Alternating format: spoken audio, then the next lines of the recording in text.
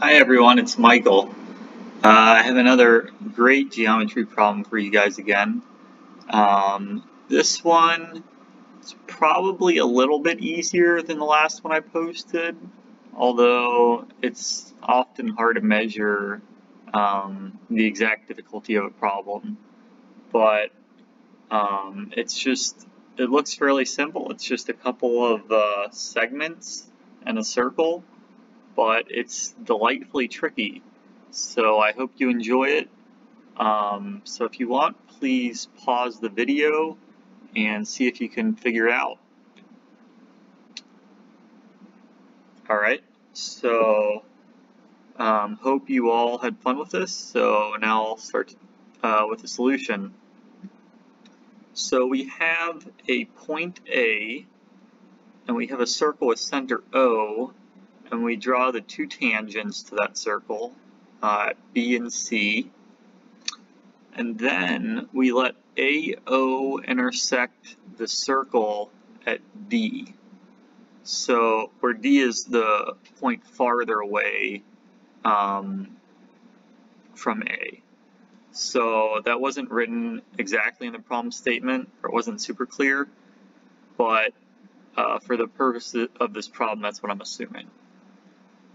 So then we draw segment CD, and we let X be the perpendicular from B to CD, and then we let Y be the midpoint of XB, and Z is where DY intersects the circle again. So we want to show that AZC is 90 degrees. So how do we begin here?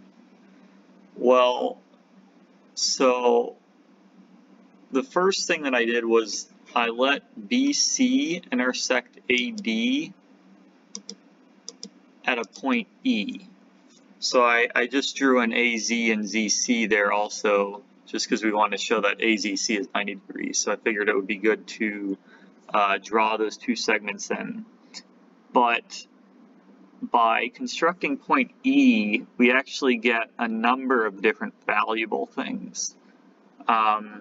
So first of all, E by symmetry has to be the midpoint of BC because it lies on the angle bisector of BAC, and AB and AC are tangents to the circle. So we know that BE is equal to EC, and from the problem statement, BY is equal to YX. So using this, we know that YE has to be parallel to XC. Or CX.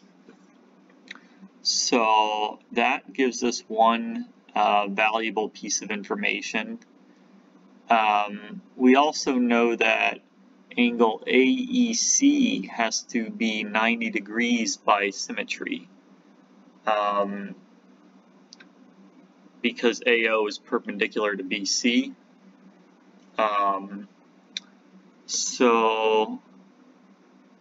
But before, so I think that might be one of later in my playback of all the different steps throughout this problem, where I say that AE is perpendicular to EC.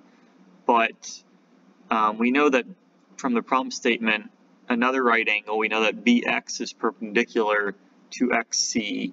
So since YE is parallel to CX, we have angle BYE is 90 degrees. So we're getting a number of pretty valuable things from constructing that point E. So we have BYE is 90 degrees.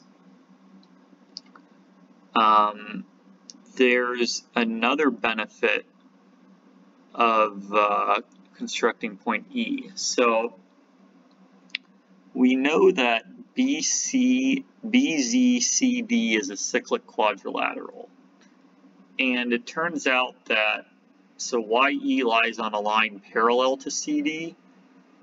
Whenever you have a line parallel to CD, cutting the chords at 2 points, so cutting BC and ZD at 2 points, in this case Y and E, it also happens that it has to be true that BZEY is cyclic.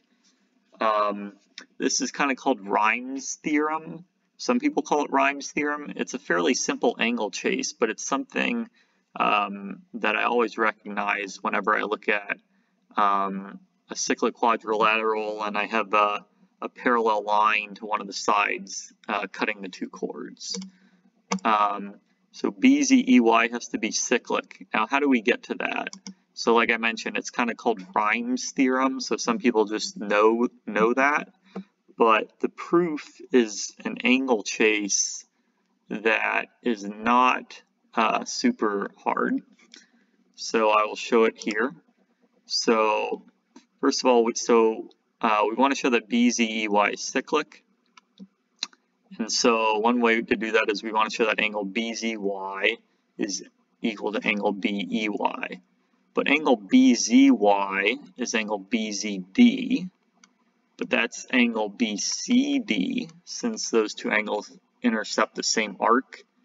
But then since YE is parallel to CD, we have BCD is equal to BEY. So by the transitive property, we have BZY is BEY, and so BZEY is a cyclic quadrilateral. Now, since BZEY is cyclic, we knew that angle BYE is 90 degrees, so angle BZE has to be 180 minus that, since in a cyclic quadrilateral, the opposite angles always add up to 180 degrees.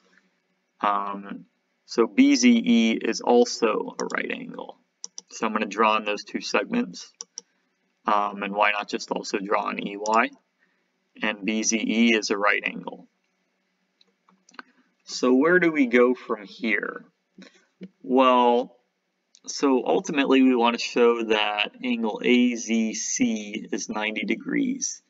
And here's yet another benefit of constructing point E, is that if we want to show that AZC is 90 degrees, that's kind of the same thing as showing that AZEC is a cyclic quadrilateral, because if AZC were 90, well, we know that AEC is 90 degrees, so that would mean that showing AZEC is cyclic would get us to where we want.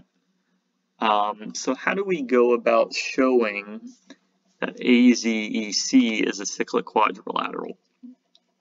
And the easiest way, I feel like, is to show that angle ACZ is equal to angle AEZ. That would get us there. Okay, so how do we show that angle ACZ is equal to angle AEZ? Well, we have enough information now that an angle chase will solve the problem. So we have angle ACZ has to equal angle CBZ, and that's because AC is tangent to the circle. And whenever you have the angle between a tangent and one of the chords, it has to equal any of the other angles intercepting that side. So ACZ is equal to CBZ, okay, but CBZ is EBZ, but we know that this is a right triangle right here. So angle EBZ has to be 90 minus ZEB, and 90 minus ZEB is ZEA, because AEB is a right angle. So if you look at this equation right here, angle ACZ has to equal angle ZEA, and so that means that AZEC is a cyclic quadrilateral. And now we're basically there, because if AZEC is cyclic, then as I mentioned before, AZC has to equal angle AEC, which is 90 degrees. And that solves the problem. I hope you all liked this and had fun with it. So if you really liked it, please give it a like and subscribe to my channel, and I hope you all found some other great solutions and continue to watch my other videos. Thank you very much.